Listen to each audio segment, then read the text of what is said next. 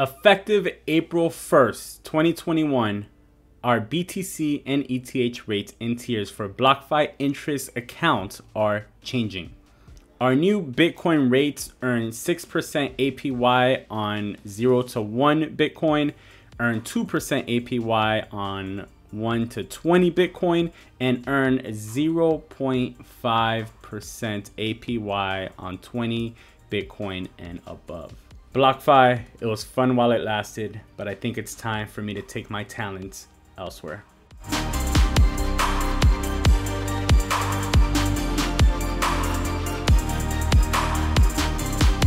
Hey, what's up? Jay here, and welcome to Bitcoin Daily, bringing you guys the best tips, tutorials, and ideas to help you become profitable and successful investors. The goal of this channel is to empower you guys with the knowledge and resources to put it all together and take you up to that next level. So if you guys are new here, make sure to subscribe, make sure to also smash that like button and turn on the notification bell. So back in the beginning of the year, we started on this project with Blockfi, where I deposited a little bit to test it out, and then after that I ended depositing a full Bitcoin to test it out for a full month, and then this month I was going to deposit a second Bitcoin to really get the ball rolling on that. But lo and behold, Blockfi announced this week that as of April 1st, 2021, which is the day I'm dropping this video, they're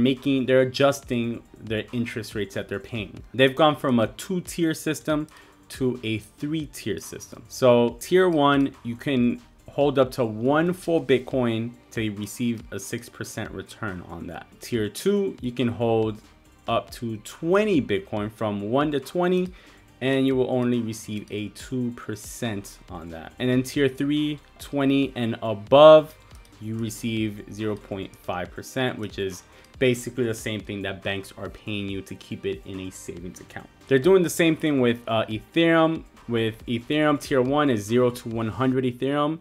You can get 5.25. Tier 2 is 100 to 1000. You can get 2%. And tier 3, 1000 and above, same as a bank, 0.5%. So we are going to go ahead and take our talents elsewhere after this month. After the end of March, we will no longer be dropping a second Bitcoin in here. We are, however, going to leave 1 Bitcoin in here, but we're going to remove the rest of our Bitcoin and take it somewhere else. So let's go ahead and take a look at what we did with our account this month, in the month of March overall. So let's look at what we have. So you can see that overall we accrued in interest $266 this month. Remember on the last video that we did at the beginning of the month, if you look at it here 3 weeks ago, we were talking about making $250 a month passively. So we actually did more than $250 a month, and a month is not even over yet. We're currently sitting at $266.16 for the month, and we still have 5 days left. So we might potentially hit $300 on the month in our account on a Blockfi. And this is all, of course, passively. We haven't done anything at all other than just hold our Bitcoin. So you can see our Bitcoin balance here is 1.05, around 57,000.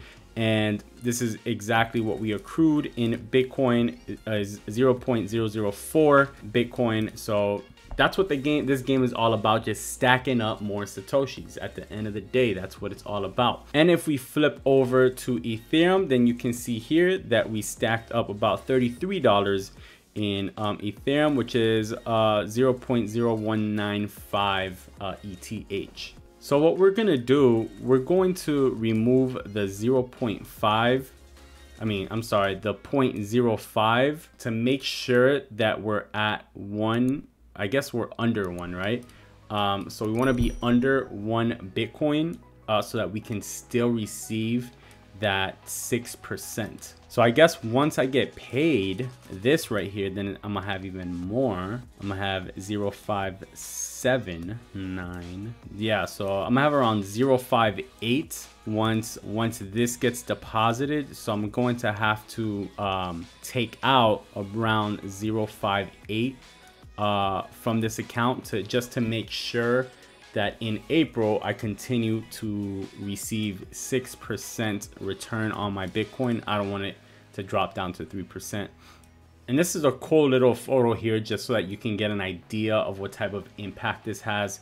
Obviously this is more for whales and for people that had a lot of Bitcoin that they were holding on Blockfi, and they were really racking up money, right, just for holding their Bitcoin there. So I mean, I understand the top end, but come on, just one Bitcoin 6% and then everything else at 2% and 0.5, like that's a little overly aggressive, I would say. They should have left at least a first tier up to 2.5. I don't think there's anything wrong with up to 2.5, and then from there on they could have left done, you know, the 2 tiers like they did here. But so this is how it was before, and this is assuming that you have 100 Bitcoin here, of course, which is insane. That's $5 million if you have 100. But there are some people that have 100. So if you have 100 Bitcoin and you're getting on your first 6%, which made you around $8,400 a year. Then on the rest of it, you're making 3%, which made you around $163,000 per year. So in total, you're making $172,200 yearly, right? That's yearly without doing nothing. This is why the rich stay rich and why you need money to make money, because you could do things like this where you just park your money somewhere and collect dividends, and just you make more than what the average person makes in a year. Easy, right? So I know many households that together with 2, 3, 4 people living in it don't make $172,000 in a year. So that's insane. So now they switched over to your first Bitcoin is at 6%. So that'll annually make you around $3,300. And your everything after that is going to earn you 2% up to 20 Bitcoin, which, so if you had 20 Bitcoin in here, you'd be making $21,000 annually. And then beyond 20 Bitcoin, then you'd be getting 0.5%. So that's on the rest of yours. If you had 100 Bitcoin, you'd be making 22,000 on that, which is almost the same thing as the 19 Bitcoin you're here. So in total, here you would be making $47,000, when before in total you were making $172,000. So where a lot of people are talking about now, there's a few different places, but Celsius is one of the spots. There's, I think, HODL, there's crypto.com. There's a few other spots so that I'm going to specifically research now. I know Gemini has it as well. I believe Binance has it. So there's a lot of different options now in this space. So I'm gonna go ahead and do a thorough some research and come up with what's the new play, the new spot for earning interest on the crypto that you're holding. And I might even try different platforms out and see which one I prefer best, and then I will recommend it to you guys. So as far as the other coins and the other interest that they give on the platform, Litecoin is still, I believe, the best crypto that's earning here. Yep. So Litecoin is earning 6.5% interest. If you hold any Litecoin, you could put it in here, earn 6.5%. Chainlink is earning 5.5. Pax Gold is earning 5. Then the stable coins are all still at 8.6%, and that's pretty much it. So the only big change here is in Bitcoin and Ethereum. I guess they were paying out a lot of money, and they wanted to, you know, not pay out a lot of money. So what I'm gonna do, I'm gonna leave one Bitcoin in here, and I'm thinking of depositing more Ethereum, since Ethereum is staying at 525%. Until, let's see, what's the number, until 100 Ethereum, right? So basically I could put up to $170,000 in Ethereum in here and earn a 5.25% return on it. I'm not gonna drop that much money on it, but I will add in some Ethereum for this month to add to, you know, what I'm making in interest and hopefully bring that number up. So the goal here is to bring this number up, my interest that I'm getting paid. I wanted to do $1,000, but now I wanted to do $1,000 a month, but now because of this switch, it's gonna make it a little bit harder, because I was gonna deposit 2.25 Bitcoin or something. 2.5 Bitcoin is what I was gonna deposit in here, so I could just get 6% on basically $150,000 in Bitcoin, right? That alone would have put me more or less around, I would say $800 more or less a month passively, and then I would have finished off the other $200 by adding in some Ethereum, and that would have put me at $1,000 a month. But now, because again they've changed the interest rates, I can no longer do that. So I'm gonna only leave one Bitcoin in here. I'm gonna deposit some Ethereum in here and see if I could at least get this interest to $500 in this month in April. All right, so I was gonna just leave what I have in here in there, but I know a lot of you are probably wondering how to move your, your money out of Blockfi. And from my understanding, it takes at least 24 hours to take your money out to withdraw. So I'm gonna try it here, at least go through the process and see what that flow looks like for anyone trying to do so. Now, if it takes, hours, I'm not gonna show the result of it once it does go out, but I'll just show the process of it. So let's go ahead and hit withdraw. So here you have to put basically the amount that you would like to withdraw. So for me, it's gonna be that 0.5379173. It says that the fee is waived because Blockfi offers one free withdrawal per month. So your first withdrawal of any month is free. So, hey, that's a good thing, right? Now you can see here that it says all withdrawals are subject to a 1 business day security hold and are processed by 8 p.m. Eastern on weekdays. So that's one of the things that people have been complaining about. Takes a full 24 hours or maybe more to be able to get a withdrawal. And if you try to do a withdrawal like on a Friday, like I'm doing today, this withdrawal is not going to happen until Monday. So I'm not going to be able to record the withdrawal because on Monday I will be out of town.